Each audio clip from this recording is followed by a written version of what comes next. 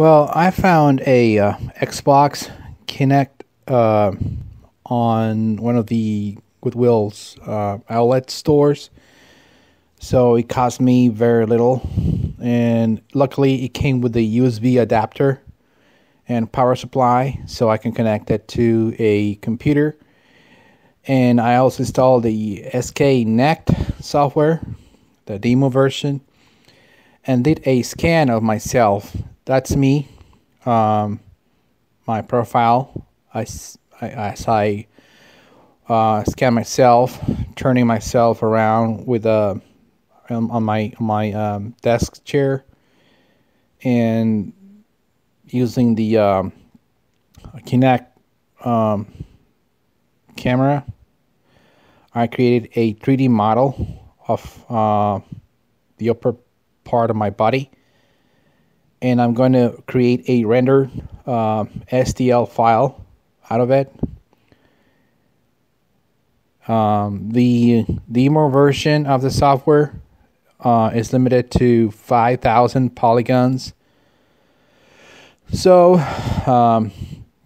all the small details will not be observed in the final STL file, and the resulting object as viewed on the slicer 3D printer software looks obviously with a lot less detail, since the polygon count is limited to 5,000 on the free version.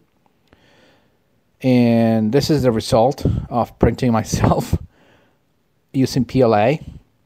I never thought I will be an action figure, so this is really cool. This is me, actually. I never thought I would have a 3D scanner at home, but luckily I was, scavenging random stuff in one of the Goodwill outlets up in Indianapolis, and this is a good way to reuse a Xbox Kinect. And this is the same file, but with color added. So if I couldn't paint myself, this is how it will look on a 3D model. Pretty neat, huh? It's awesome what you can do with a Kinect 3D scanner setup. So thank you guys for watching.